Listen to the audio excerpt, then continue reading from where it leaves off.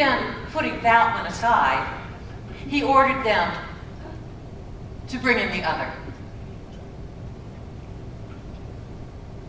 You offspring of Canaan and not of Judah. Beauty has beguiled you, and lust has perverted your heart. This is the way that you have caused the daughters of Israel to be intimate with you through force.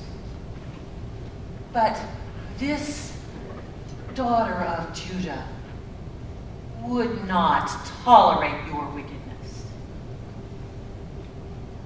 Now then,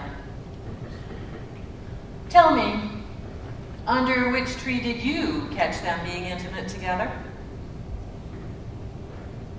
And he said,